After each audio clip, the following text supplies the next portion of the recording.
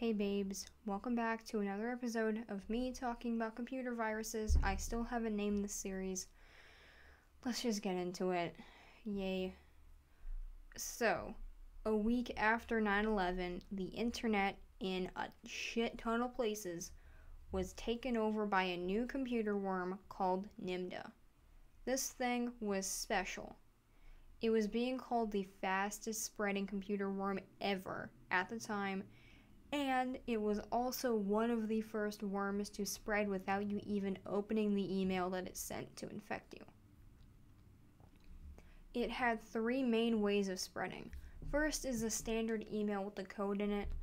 Unfortunately, I don't know what the email looked like, but I know that it had a file attachment called readme.exe or sample.exe. But yeah.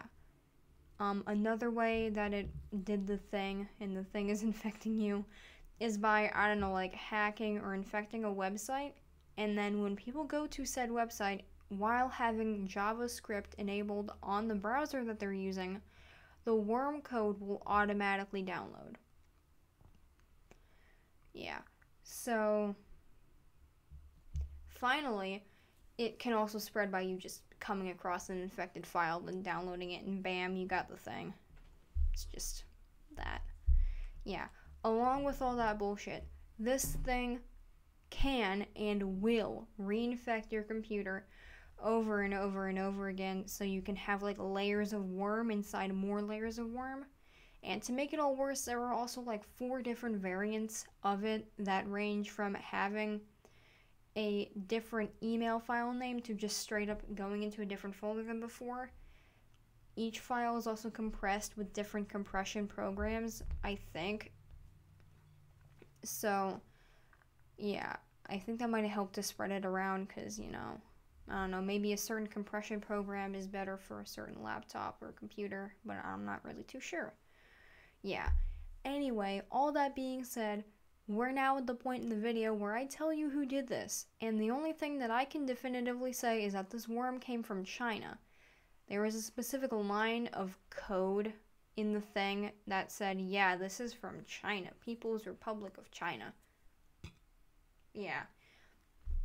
From what I know, no one knows who made it at all, because phenomena I've come across while Googling these worms, if you look up the worm name, then it'll probably show who made it too, like immediately. But I don't know, maybe I'm just not very good at this. But yeah, anyway. Yeah. Before they knew that it was from China, definitely, people thought that it was a terrorist attack, possibly from Al-Qaeda, because again, this was literally a week after 9/11. So America ended up shitting itself, and for good reason. Yeah.